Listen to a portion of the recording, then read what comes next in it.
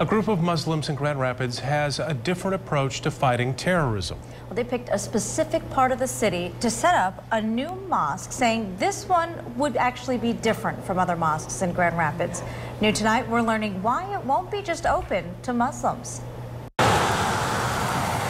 All is quiet inside a two-story building off Division Ave in Grand Rapids, Burton Heights area, but some have a vision for the vacant building. We've found time and time again that it actually improves the state of the neighborhood. Mosque Qureshi is one of about a dozen Muslims wanting to convert the old abandoned building into worship space, hoping to spread the core message of Islam. Qureshi condemns terrorism and wants to clarify to Muslims and non-Muslims terrorist activities in recent years have nothing to do with the pure religion of Islam. We're hoping to educate the Muslims and non-Muslims as to what the religion of Islam originally was.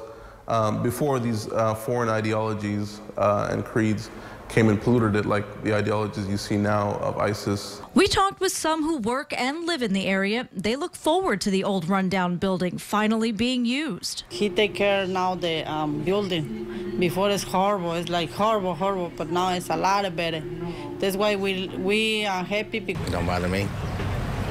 It's not about race, man. We're all trying to live here peacefully. Books that we translate from Arabic into English on various Islamic topics. Qureshi says one of the best ways to combat extremist Islam is to speak out against it publicly. Perhaps a mosque in Burton Heights would be the new outlet. Criminal elements and different people who are in those neighborhoods usually end up moving out. And it brings positivity, it brings more businesses, and it helps the area at large, whether it's Muslims or non-Muslims.